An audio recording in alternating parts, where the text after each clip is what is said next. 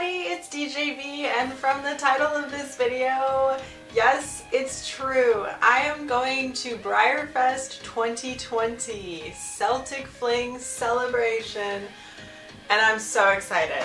I can't believe it myself, and I needed to announce it to you all so that you know that I will in fact be attending the festival.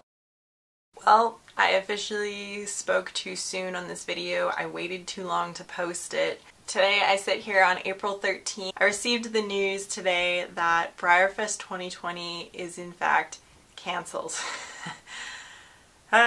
Basically, everybody knows what's been going on. COVID-19 has really swept over the world. So about 3 weeks ago I lost my job because my whole town is like quarantining and all the businesses have shut down.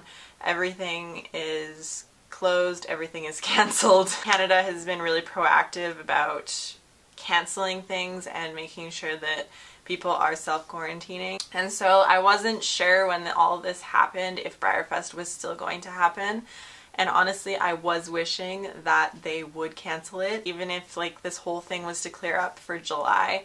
It's way too many people congregating in one space. It's totally the right decision on Breyer's part to cancel this event entirely. The announcement from today basically said that they're going to try and move BREYERFEST online. They said there's going to be more information at the end of April. I think it's the first BREYERFEST that has ever been cancelled. Correct me if I'm wrong. It sucks because this was finally the year that I was committing to go, and I was really excited about it and planning, and I've been saving. I mean, I was booking things last summer, so it's been a wild ride, and it's kind of sad to see that it is not going to be happening this year. One live show I go to every year has also been cancelled, so everything like that I had planned for this year has been cancelled. I did in fact lose my job, which means that I have been a full-time model horse artist for just under a month now, and it's been really neat trying it, seeing what it's like to actually be full-time.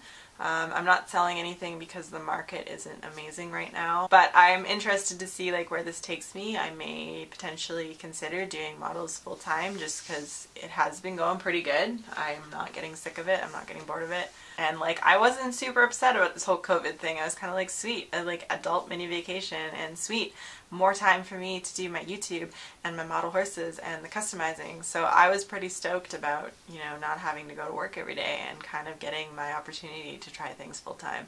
So I'll continue to let the rest of my BREYERFEST spiel go because I was in a good mood when I was recording it. I will be trying to attend for the future years, probably 2021. It really just depends on the situation. Anyways, thank you so much for watching, and happy quarantining, because that's what we're all doing right now. So I've wanted to go to BREYERFEST ever since I was little. I mean, specifically in the years when I started collecting Breyers pretty heavily. BREYERFEST was something I always wanted to attend and always wanted to experience at some point in my life. Kind of like a now or never thing for me. I'm never really going to be ready to go to BREYERFEST. I'm never going to have enough money to go to BREYERFEST. This is the year I decided 2020 was going to be my year, and I'm going to BREYERFEST. I am going with my mom. We'll definitely be wearing DeeJayBe merch so that if you see me in the park, you can come and say hi. I am planning on attending a lot of the workshops actually. I actually live on the west coast of Canada, and BREYERFEST is like on the east coast. So I have to fly basically across the entire country and then like into the US to get there, so it takes a while.